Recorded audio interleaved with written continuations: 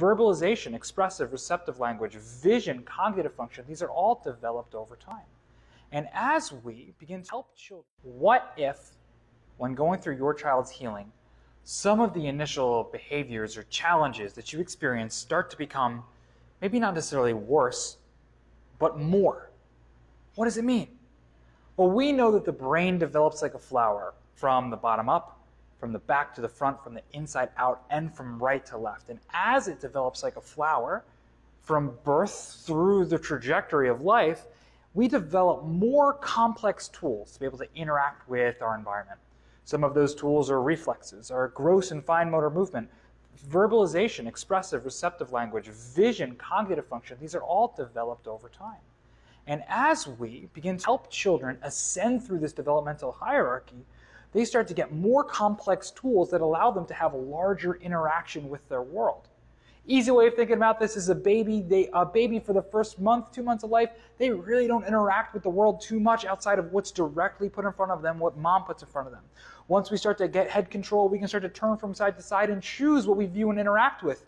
It gets even further when we learn to roll over, even more interaction when we learn to crawl, and then when we walk, we're go, go, go, go, go, go, go. And with each of these developmental milestones, there becomes more interaction that we can have with our world, but interaction also means increased demand because there's more things that we can put into our brain, more input, more function, more ways that we can interact. More demand, more interaction requires more focus and brain energy diverted towards that task in order to ensure that the child can actually do it.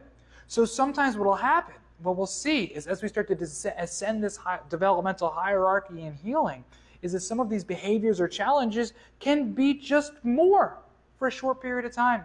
And that's okay, right? Because that happens as we begin to have increased demand in our brain because we're able to process and do more things and our world gets larger. Now I'll tell you, mom and dad, this isn't the first time that you've heard this before because you've probably noticed while your child was little that they had these massive sleep regressions.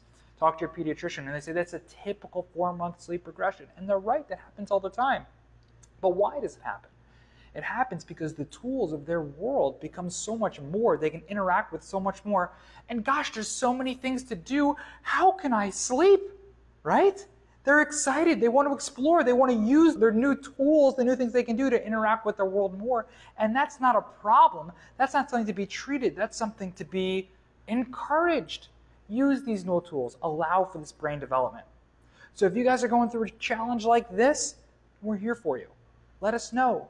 If you see a new behavior, a new aggression, we're here for you. And we know that this doesn't have to be your story. By eliminating interference going from and to the brain from subluxation and encouraging and stimulating the development of new, proper, appropriate pathways in the right order, we can help each child blossom like the flower that they are, just the same way that a brain develops like a flower. If this message hits home for you, let us know in the comments. Share it with a friend, family member, or loved one. And most importantly, get to our Unraveling Neurodevelopmental Disorders workshop next month. We can't wait to see you there.